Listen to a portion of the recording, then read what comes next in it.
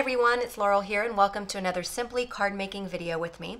Today is a very special video because I am taking part in a video blog hop sponsored by or hosted by Laura Sturks of Making Cards is Fun. She's reached 7,000 subscribers on her YouTube channel, so she put together a fabulous video hop filled with a lot of fun crafters. And look at the sponsors here. All these sponsors have generously donated a prize, so you'll want to be sure to leave a comment on each of the videos below and you will be instantly entered to win a prize. All of the details will be located on my blog at laurelbeard.org. But again, look at all these sponsors. I know it's crazy, so congratulations, Laura. This is the card that I'm going to be making in the video today, and I'll be using Essentials by Ellen products from Ellen Hutson and some Lawn Fawn dyes. This is the Lawn Fawn dye right here. So I've got some masking paper here. This is masking paper by Inkadinkadoo. And I've cut the masking paper to be 4 1/4 by 5 1/2, a standard top folding card. And I'm lining up that circle die in the center of that panel there, and I've ran it through my die cutting machine because we're going to do some masking. And I'm going to be working off of some Tim Holtz watercolored paper. So I'm going to peel off the back. You'll have to forgive me. I cut all my nails off. I do not like having long nails, and it was hard for me to get that masking paper off because I have no nails. But anyway, so I'm going to go ahead and adhere that down over the top of my card panel because we're going to do all the stamping inside that circle. Then that other circle that we cut out, I'm going to be using that Magnolia stamp set. So I needed to cut out the mask for that. So I went ahead and ran that through my die cutting machine as well. So now I have both masks that I need for this card.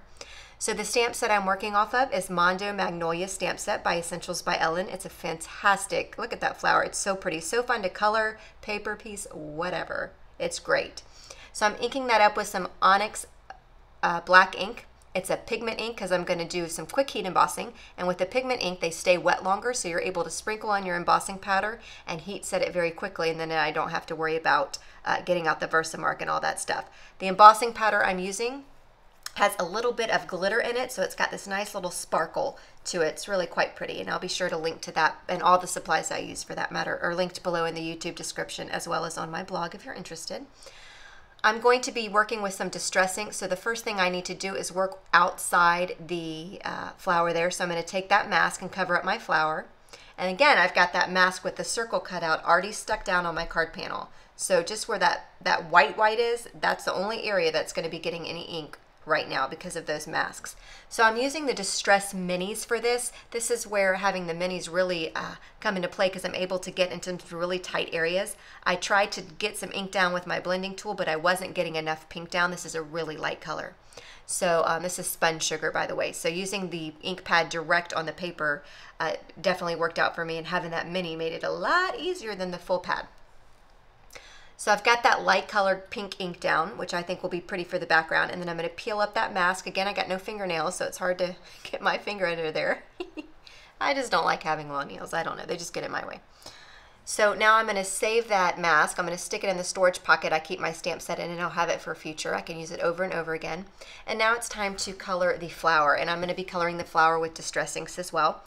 I'm using Festive Berries and Picked Raspberry are the two colors I'm using, and I'm using these little finger sponge dauber thingamabobs because that was a great way to get in these little tight areas. These little finger daubers like give me precision, and I'm able to get where I need to be, and I don't want to overlap and go outside of my flower onto where that light pink is.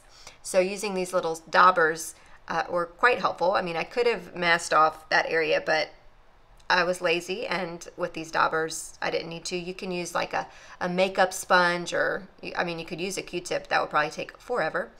Now I'm going in with the red again, so I've got the red in the center, the pink around the edges, and then I'm going in with that Festive Berries just around the end of the edges of those petals. So I went red, pink, red was my method of thinking. Again, I'm being very careful not to go outside that flower and overlap into that light pink area.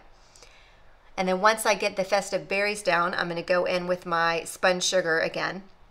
And I'm going to go around the edges because you see that little white kind of poking around the edges. I'm going to go ahead and take that Festive Berries ink pad and go over the whole flower. It's not going to matter that I'm going over the flower itself because that's such a light pink you won't be able to see it. And then I'm going to cover up all that white.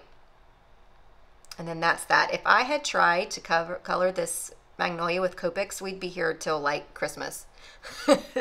Plus, I probably would have thrown it away. I'm not that good with coloring with Copics. But anyway, so that's that. So now it's time to kind of work on pulling together the card. I don't know if magnolias are pink and red. I have no clue, but they're pink and red on my card. So now I'm peeling up that mask, and look how pretty it is. I love peeling up masks. Look at that. All that stamping and inking is contained in that circle, and I just think that's so pretty. So that black cardstock has been trimmed to a standard top folding card, 4 1/4 by 5 1/2. And I decided I want a little black border to the left of my card. So I'm trimming a teeny tiny off of my magnolia panel here. So it's going to be 4 by 5 1/2. And then when I adhere this down, I'm going to have this little black border over to the left, which I thought was nice. I thought it tied into the black outline of the flower image. So I'm going to go ahead and adhere that straight down flat. And now it's time to work on the sentiment. I had stamped the hello from that stamp set, but it didn't work out for me. It was too big.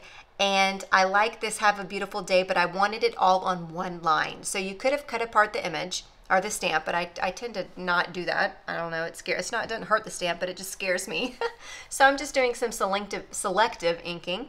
Look, I came up with a word, selective. Selecting? No. Selective inking. So I stamped up Hava, then I stamped it, then I wiped it clean, then I stamped beautiful day, and then stamped that down so I can get it all on one line. I stamped it with some Hero Arch Unicorn white pigment ink and sprinkled on some white embossing powder, and then I'm going to heat set that. I love white against black. I think it is so pretty. I really do. All right, so now I'm trying to figure out how I went ahead and cut that apart. So probably in theory, I really didn't have to do that selective inking. Anyway, so that's some Perfect Pearls mixture. It's just a mixture of water and a Perfect Pearls pigment powder. And I'm taking my paintbrush and flicking on some of that Perfect Pearls, and it's going to dry and give me those pretty pearlescent water flecks there. I'm going to pop up the sentiment with some foam dimensions. So I trimmed down some of my double-sided tape, and I'm going to pop that up a little bit.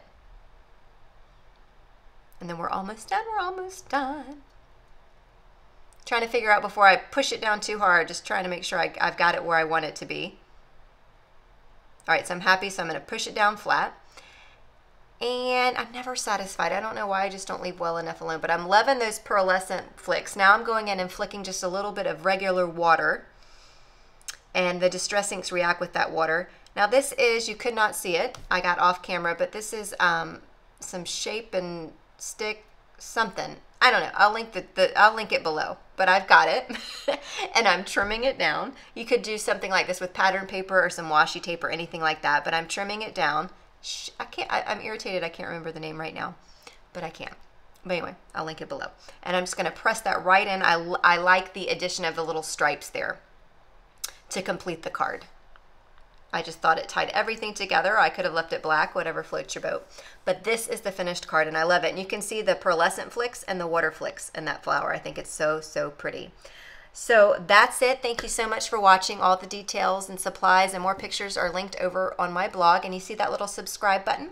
If you click on it, you can subscribe to my YouTube channel. And also be sure to go over to laurelbeard.org where you can see more pictures and supplies and the name of that shape and tape stuff that's still annoying me that I can't remember what it's called. I use it all the time.